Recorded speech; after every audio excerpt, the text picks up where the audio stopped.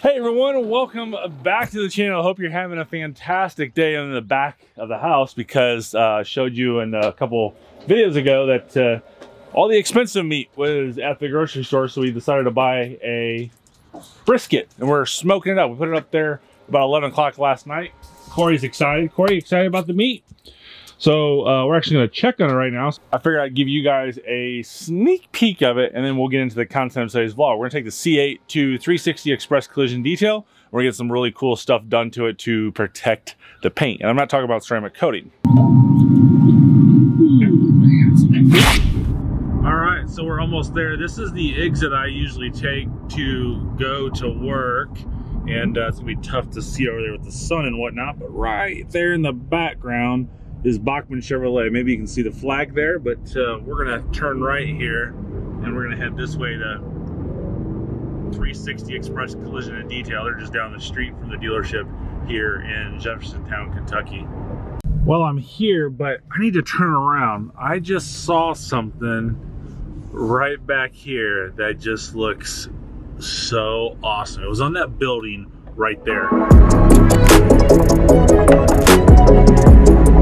That car looks so sweet off the glass. They had a mirrored finish and I was like, I looked over and I'm like, oh, there's my car. It looks sweet.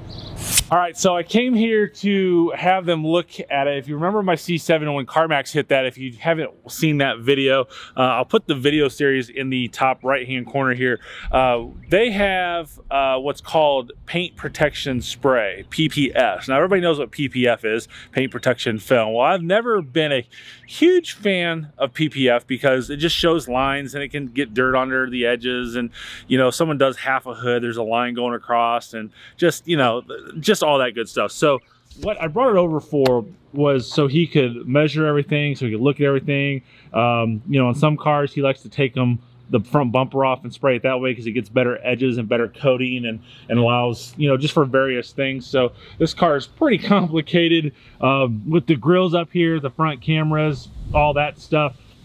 So, and he was really excited to see the hood not as long as a C7, so it makes it a little bit better, and then also to protect the lights as well. So we're going to spray the whole front end of this car, everything, you know, up here, probably the front fender, all of this right here, not obviously over the cameras, but we can spray over the lights as well, and all of that stuff there.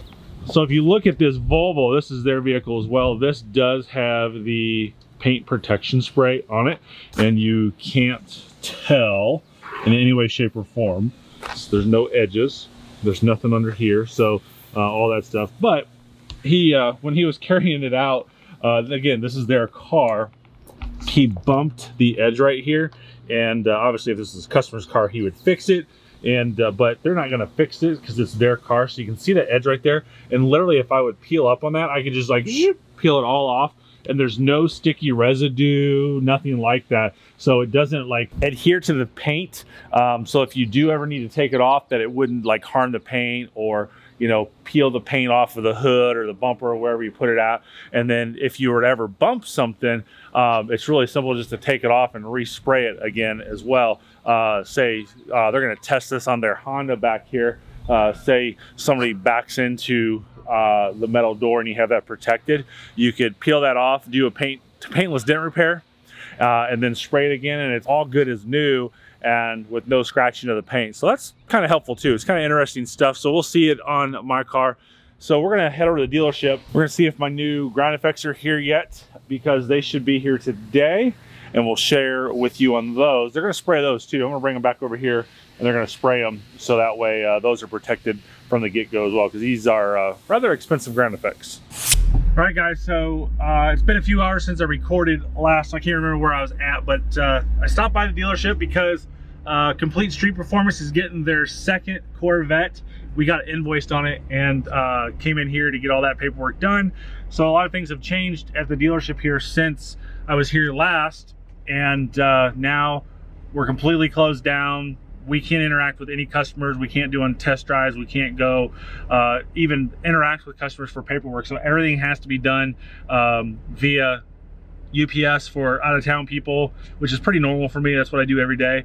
Or secondly, the customer, we can leave the paperwork in the car for the customer, and then that customer gets in the car, signs their stuff, leaves it, they get out, we come back and get it. It's a huge whole process, but that's where I'm at. So we're gonna go home, I'm gonna hop the wife, and we're gonna attempt some launches today, right? Never launched this car, so we're gonna do a couple launches, put it in track mode, and have some fun. And hope that we don't wreck, too. Not wrecking would be really, really nice. It's interesting. Appears to be a fake cop. Definitely a Crown Vic police interceptor. It's got 3 antennas on the back, a light up there, but that license plate, which would be tough for you guys to see, is a normal citizen license plate. So he's got that red underneath the license plate too, so it makes it look like lights or something, I guess. I don't know, but definitely a fake cop. It's really interesting. We're gonna run by him.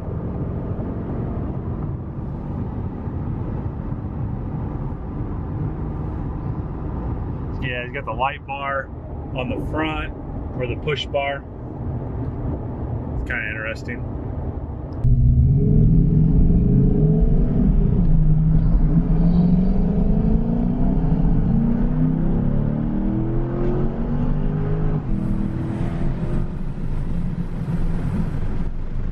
Adios, Shelby. So he took off like he wanted to play, but I think he realized that he shouldn't try. I don't know. That exhaust is blowing some black smoke like he wanted to get up on it. How's the brisket coming along? Coming. Takes forever. It does. Well, girls, we're gonna go for a ride. You wanna go for a ride? All right, are you ready? No? All right, well, you gotta hold the camera. So we're coming up here to this really big curve. I'm gonna start out by just seeing if I can do like a full G, lateral G that is, on this curve up here. Worst case scenario, if you don't hold on to it real good, I've got the PDR rolling, okay? So no pressure. Here you go.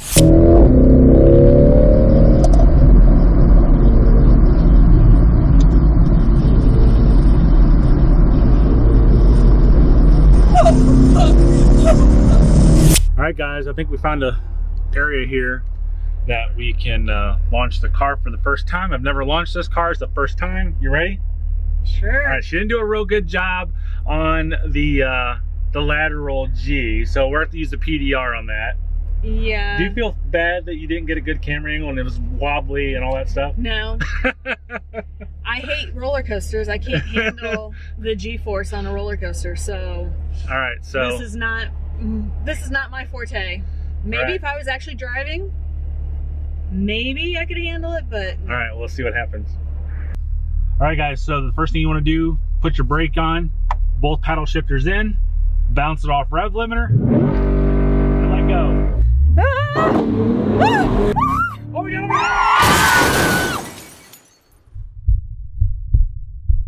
oh my God, are you all right? Oh my God. know. Oh my God, what happened? What just happened? No. Where's the cameras? Oh my gosh. Oh my God. Oh, here it is. Hold on. Oh my God. Oh my God, this car. Oh my God, I can't believe, oh my gosh. Oh, I cannot believe this has happened to my brand new car. Gotcha! April Fools! April Fools! I hope you guys enjoyed our little prank, April Fool's prank. Everything is completely okay with the car. There's no issues. You think we got him? I hope so. I think we got it. I think I did pretty good. You did some pretty good acting. She did some wait. That was really too good of acting. What is that? Whoa. Whoa. We're not going there. We're not what? We're not going there. We're not going there. Wow. Good job. Hey guys, don't spoil this. Don't throw in the comments that it's a joke. Let everybody watch all the way through. And as you guys know, if you're new to the channel, I don't clickbait. I really try to give true things. Yeah. It was such a good thing that she thought we were in trouble. So, but yeah, so we don't clickbait. We just try to have good, honest fun on the channel. She's getting more involved with the channel. So if this is the first time you're watching the channel, make sure you hit the subscribe button, turn your bell notifications on, leave a thumbs up, and leave a comment down below that doesn't spoil this. No time, no, hey, this was a joke. Just, you know, like, oh my God, let's get everybody going. Oh my God, I can't believe you did this, stuff like that. Guys, thanks again for watching. Have a great day and drive safely.